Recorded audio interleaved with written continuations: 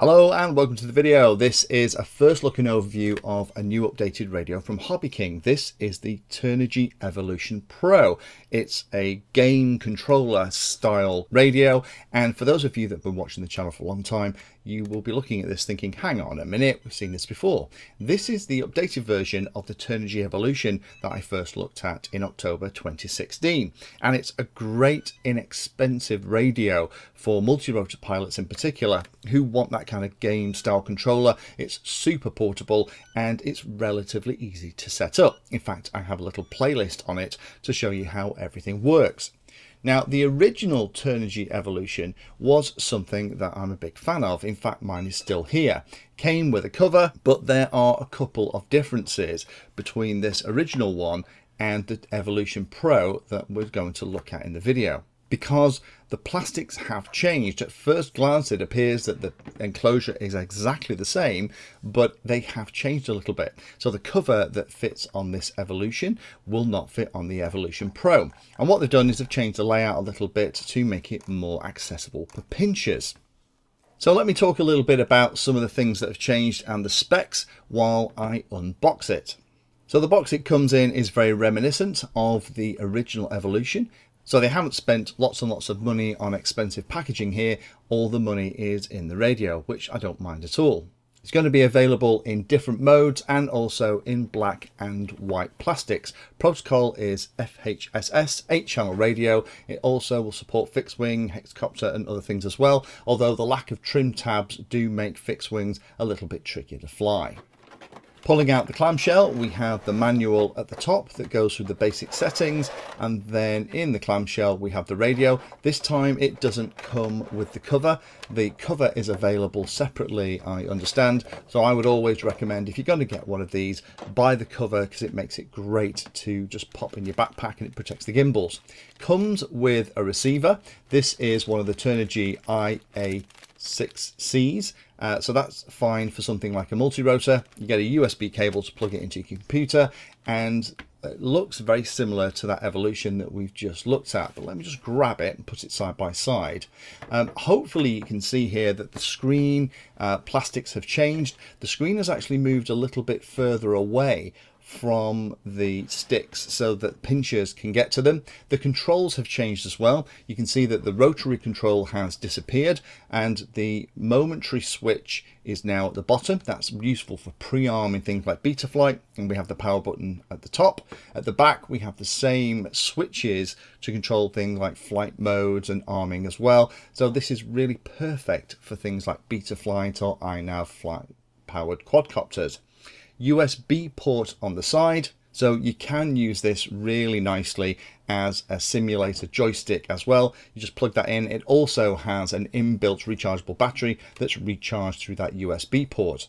Powering it up feels very, very similar to the original Evolution.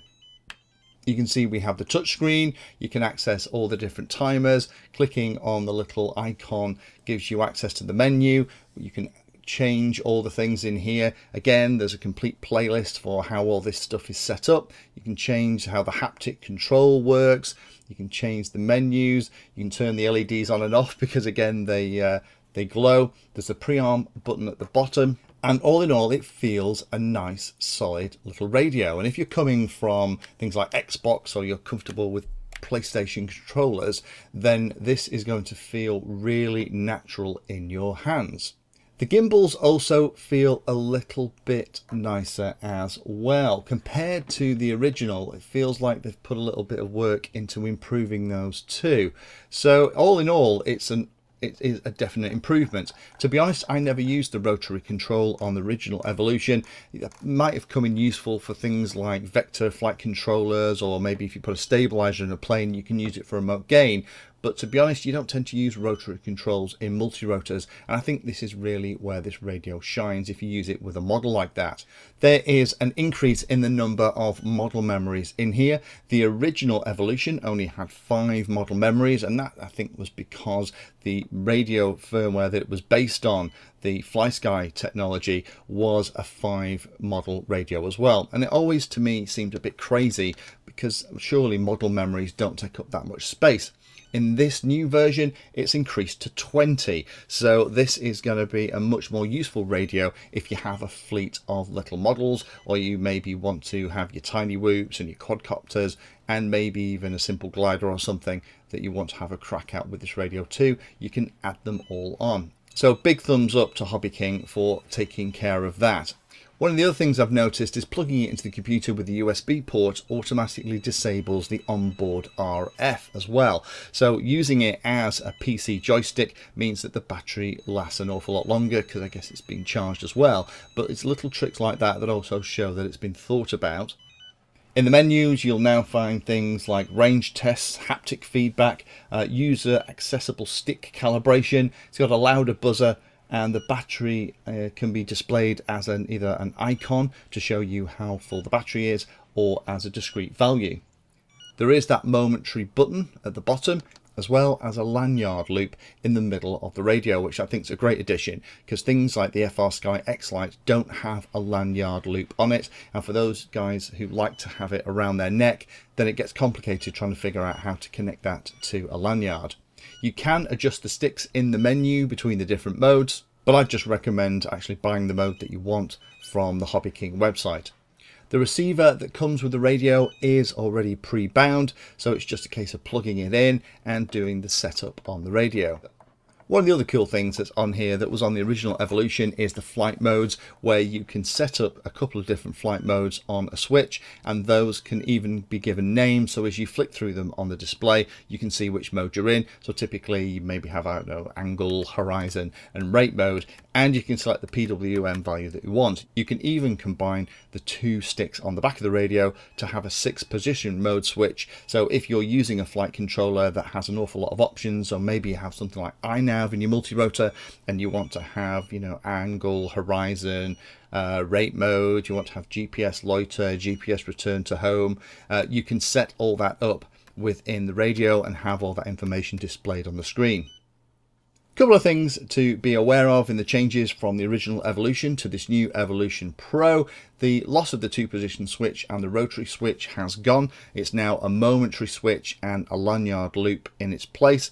To be honest, with the pre-arm button that you use for something like Betaflight, it's going to be more useful with modern flight control software anyway.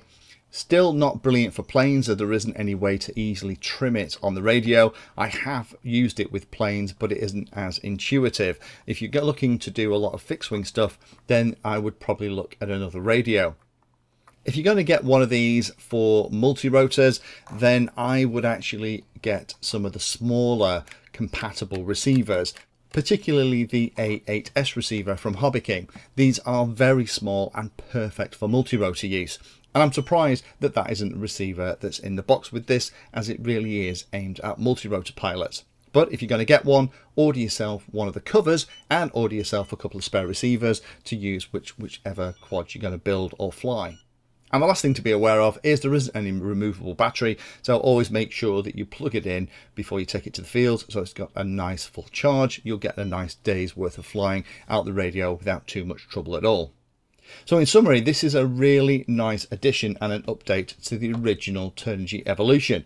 The Turnigy Evolution was one of my picks, and I really liked the radio. And the lack of updates to it did start to feel that that was a concept that Hobby King has moved away from. So I'm pleased to see that this radio has come out, and I'm looking forward to other radios in this class, because for many pilots, OpenTX is simply too complicated, and a lot of radios out there are just too expensive. This provides a great first radio if you're getting into multi-rotors and want to get started without breaking the bank and have all the things you need without all the stuff you don't want. Now, I was lucky enough to get 2 of these, so one of them is still in its wrapping and needs to find a new home, so I'm going to do a giveaway. So if you would like to be in with a chance of trying out this brand new radio from Hobby King, then do 3 things. First of all, just make sure you're a subscriber to the channel. If you're already subscribed, don't worry. Secondly, leave a like on this video, and thirdly, leave a comment, and I'll use a random comment picker to pick a winner from all those who left a comment. Good luck to everybody, and happy flying. Thanks for watching the video and watching right to the very end. You can find me in all the usual places on social media, and if you like the video and like what I'm doing here, then hit the subscribe button and hit the bell notification icon too. If you really like what I'm doing, you can go the extra mile and become one of my Patreons for access to me directly for support, and also giveaways and regular updates too. If you're looking for particular content, then check out the playlist. I organise all of my videos into playlists, so if you're looking for a particular topic, you can find everything here. If it's called Introduction To, it's designed to start very simply and build on that simple introduction to teach you all about it. If it's called For Beginners, then that is really aimed at people who are brand new to that part of the hobby. You can also search on YouTube for anything that you're interested in using the search function at the top. So iNav Painless 360 will find all of my videos and even the playlist around iNav. So thanks again for watching and happy flying.